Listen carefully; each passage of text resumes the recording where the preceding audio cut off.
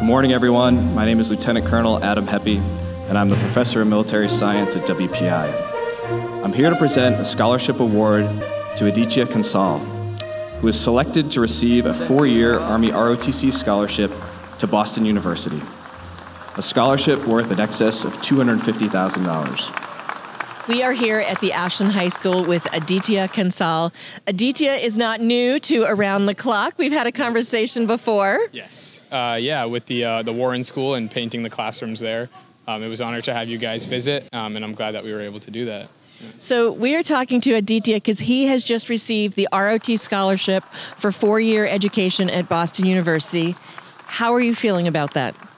I'm excited. I've known since about January, okay. And now there was just a lot of bureaucracy that we had to go through in terms of forms, medical, health, and just a bunch of different stuff that both me and my family had to take care of.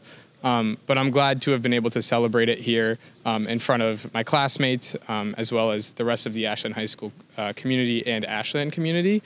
And above all, I'm just glad that hopefully other students are able to see the military as a safe and accepting path towards their future. So it's June. What are your short-term and long-term goals right now? So I don't start school until January. Thank God. This summer is just going to be for me. I'm going to take a nice long break. We've planned a trip to Italy with my family, and I hope to go back to India, as I haven't been able to do that in 4 years because of the COVID pandemic, and just reconnect with family and the culture over there. And then you get right back to work in January. Right back to work. I'm going to be attending Boston University. My first 2 years there will be in the College of General Studies. But then I hope to major in political science on a pre-law track. Great. Well, first of all, thank you for speaking with us. Congratulations. You have been such a true citizen and resident and person who gives back to Ashland. So thank you for all of that and best of luck. And I have a feeling you will go very far and do some wonderful things. Thank you very much. And it's been a pleasure.